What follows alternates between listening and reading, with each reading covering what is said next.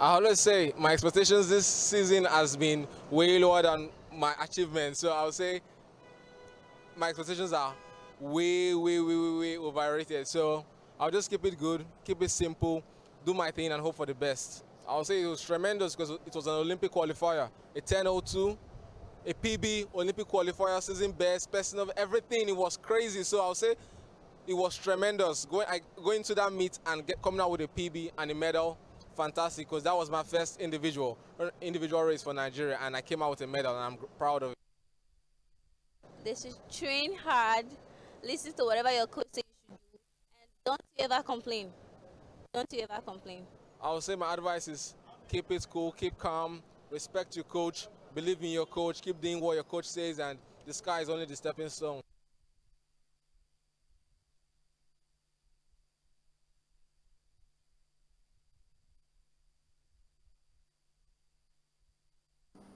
Good morning. That's our athletes moving up to Doha. It says the sky is always a stepping stone. That is self-belief. That's how we welcome you to Super Don Sport this morning on Super Screen Television. And it's a great one to note that these young men and women who will be representing us right here in Doha are already safe and sound. They've landed this morning. So we'll be showing you clips of what is transpiring right there at the international airport right there in Doha. But this morning we'll take a review of the 25 athletes that have been assigned to do us proud right there in the IAAF World Championship, and their coaches and some of the key athletes will make known to you. And it's great to know that Nigerian athletes are eyeing $7.5 million at the Doha meet. That's the money that will be shared. But great again is that every athlete that makes a world record will get 100 whooping dollars, 100,000 whooping dollars, I mean to say. And it's a great one. We'll be reviewing the number of events we're going to participate in. It's usually the field and track, but I can assure you that we have the talent, we have the athletes, we have the superstars that can take us to the El Dorado. We'll talk about the Carabao Cup this morning. Surprise, surprise, Tottenham was knocked out yesterday on penalty, so it's -1 for Mauricio Pochettino. And when it comes to trophy, we'll give you the rundown of games that were played yesterday and that which will come up today. My name is Princewill of Oviesan. Thanks for joining us this morning on Super Don Sports. With me is Tayo Olorunsola. Tayo, good morning. Good morning. Thanks for having me. Yes, Tayo. We just quickly saw a clip of our ambassadors, the athletes leaving yesterday for Doha. And good enough, they are in Doha right now. And I think it's a good one to note that they are fully prepared physically, spiritually, and mentally. Yeah, it's a fantastic one, and it's a good news that they finally left Nigeria. And there is no negative news. Unlike we always have their passport, the visa is not ready. So it's a fantastic one. And just like we've had them spoken, so they are in top gear, they are in the high spirit, and I'm expecting a huge one from them. I'm expecting gold galore, silver, bronze, and I'm rest assured that these athletes, they are going to make us proud.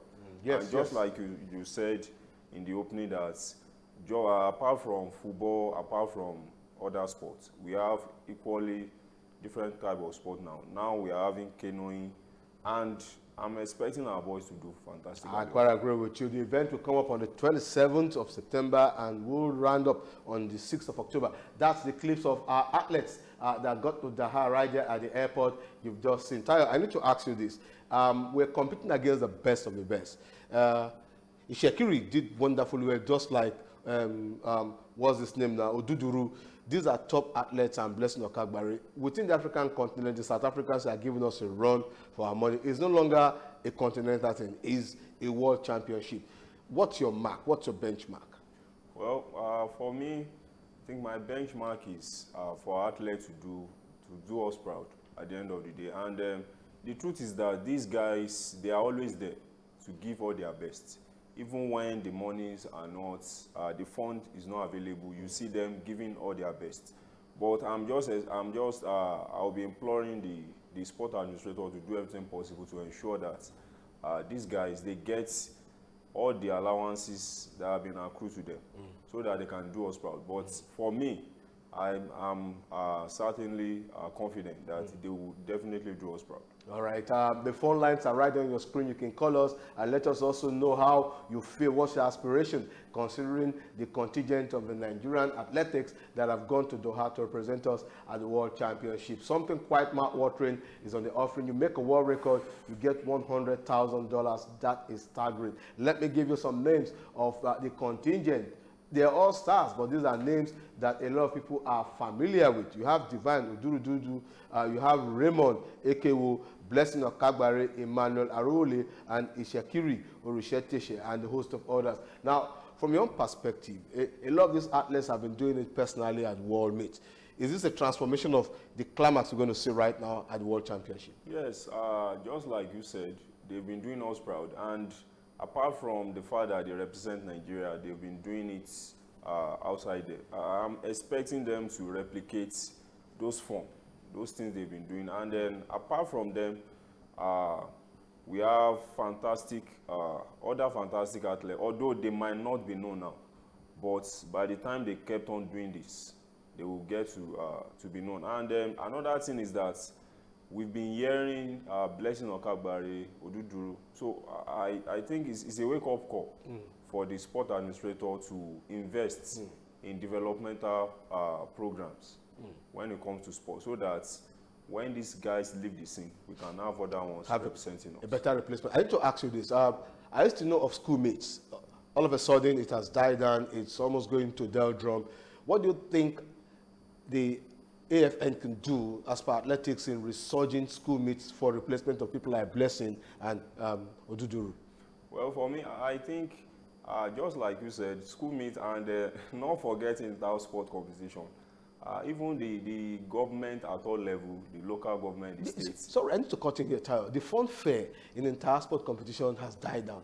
I remember when we used to have inter-school relays, you see school gearing up to notch out first or second position because there were good prizes, but all of a sudden, that knack and that drive is no longer there. Well, I think that thing is actually is dying down, just like you said. And then if you look at our schools now, majorly the public schools, the question is how many of them have good sports facilities? Exactly, they don't have field, they don't have sports kits, because I could remember them back in those days. They will design a vest for us, different colors. Exactly, and different houses. And we equally do training ahead of those competitions. Very true. I think those things, apart from studying, reading and writing, is one of those good things.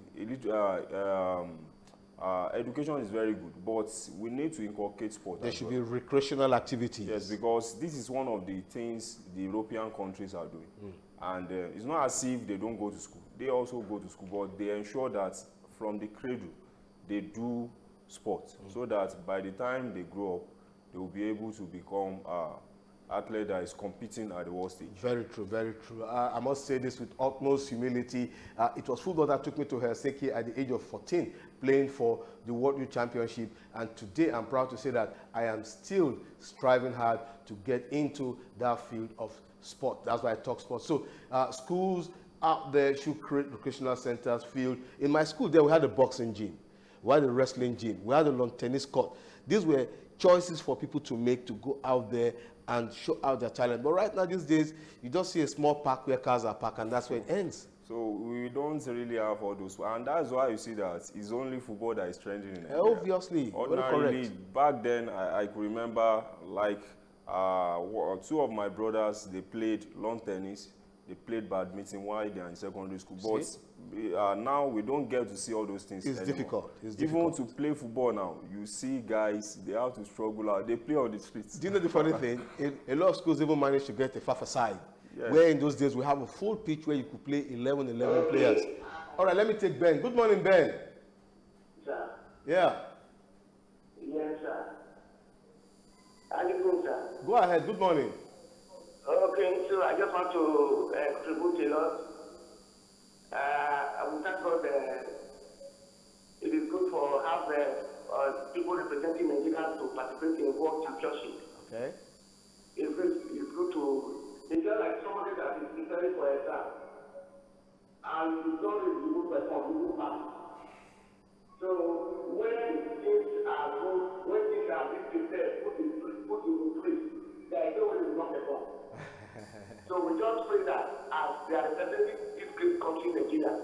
they do more for us and perform. Amen. And it's good as we all know, out of 200 something million people in Nigeria, they are the only people that representing this country.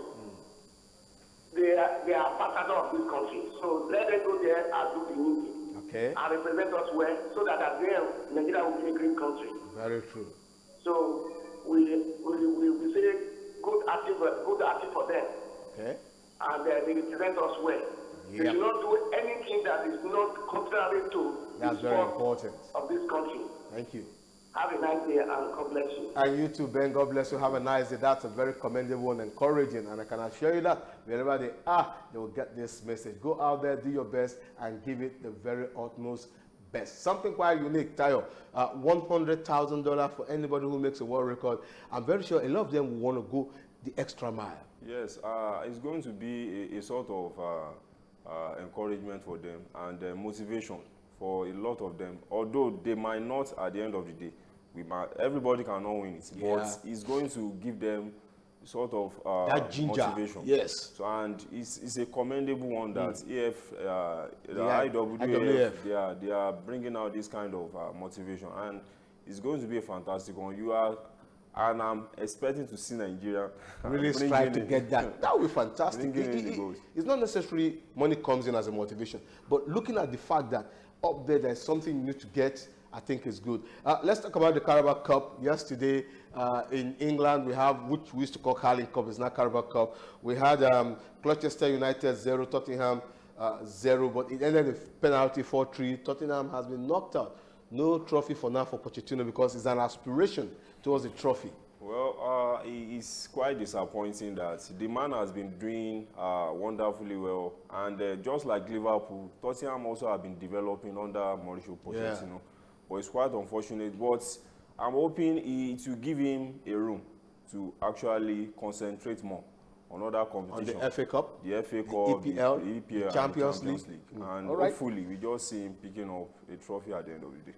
That's a wish for those of us who love Mauricio Pochettino. Arsenal demolished Nottingham Forest 5-0. Preston lost to Man City 3-0. Watford defeated Swansea City 2-1. Sheffield Wednesday lost to Everton 2-0. I think this is a repayback. You know, they lost to them at home. Yeah. For today's game, we'll be seeing Chelsea taking on Grimsby Town. Manchester United will take on Rochdale. And for Man U, Chelsea is the way forward to also give their fans a happy mood. Yes, it's a way forward because Manchester United, they lost and Chelsea equally lost. So I'm hoping they will be able to bounce back.